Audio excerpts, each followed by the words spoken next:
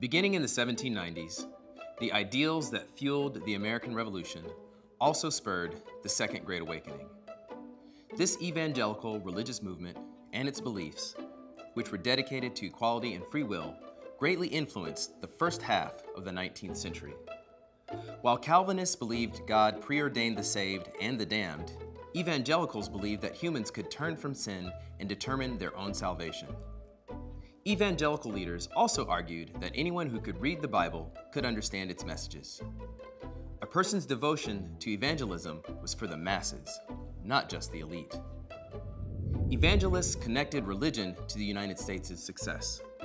They determined to strengthen the country by converting vast numbers of people, often at large gatherings called camp meetings attended by hundreds, even thousands of people, which lasted for several days. Charismatic evangelists preached the gospel to these huge audiences in massive tents and open fields. Camp included singing hymns and dramatic confessions, but the highlight was a rebirth, or transformation of one's religious identity.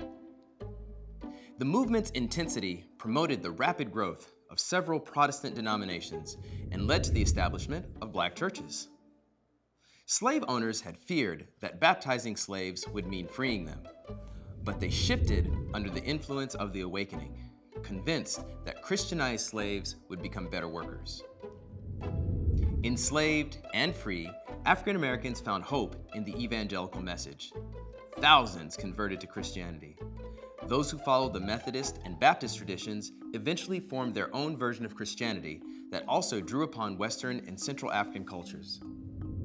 Many voiced their sense of community and faith in spirituals that expressed continuing hope in the face of slavery's hardships. The evangelical movement that swept the country in the 19th century emphasized the need for morality in a world full of sin. Those who chose immorality could not be saved. Those who were good assured themselves a place in heaven. These widely held beliefs, coupled with the desire to convert as many people as possible, generated social activism. The first benevolent societies, or charities, were actually many ministries dedicated to converting people. Later, organizations focused on specific social ills. Temperance societies promoted abstinence from alcohol. Magdalene societies, named for Mary Magdalene, addressed prostitution, while other organizations focused on the humane treatment of criminals. Lastly, the 1820s also saw an increased demand for free public schools for all children, rich and poor.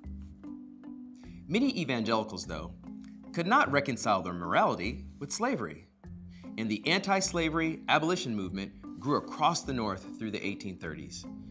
This divided Northerners, who generally supported universal freedom, and Southerners, whose economy relied on slavery. Women played a vital role in all of these movements. White women were the first to flock to evangelical churches, and women largely organized these churches' good works and charities. Excluded from some abolition organizations, women formed their own groups, such as the Philadelphia Female Anti-Slavery Society. Women's new social power coalesced in the 19th century women's rights movement, when female abolitionists, including Lucretia Mott and Elizabeth Cady Stanton, began focusing on equality between the sexes.